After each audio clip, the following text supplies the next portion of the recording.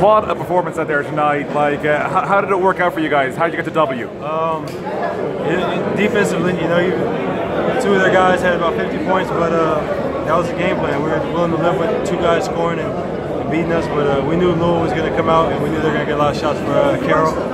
It's just staying with the game plan, and I think our bigs controlled everything. You know, Jan, they controlled. And Ekpe Udoh tonight, like, what a performance.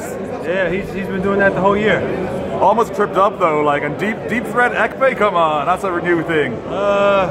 He can shoot. Ekpe can definitely knock down that 15-17 foot shot. Now, you got a big one coming up ahead on Sunday. How are you guys going to get in the zone, get focused? We're already focused, and I think we've been in the zone. So they've been here before, and I think everybody's ready. Best of luck, James.